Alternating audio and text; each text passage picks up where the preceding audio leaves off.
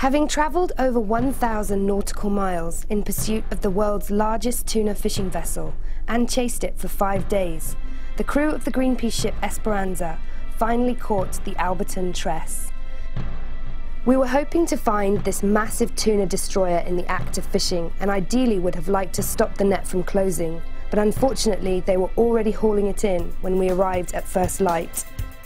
We knew the Alberton Tress at 115 metres long was huge, but to see her up close was something else.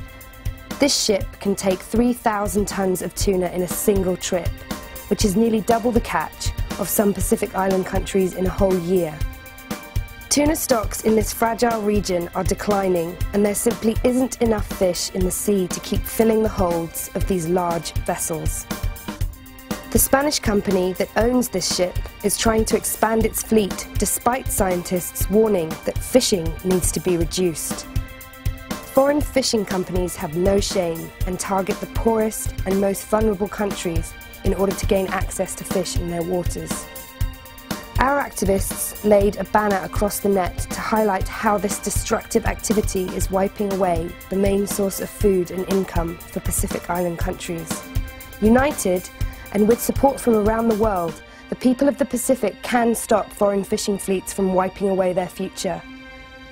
Vessels of this size cannot be left to plunder and empty out the remaining tuna stocks and need to be taken off the water and scrapped immediately in order to address the overcapacity of the world's tuna fleets.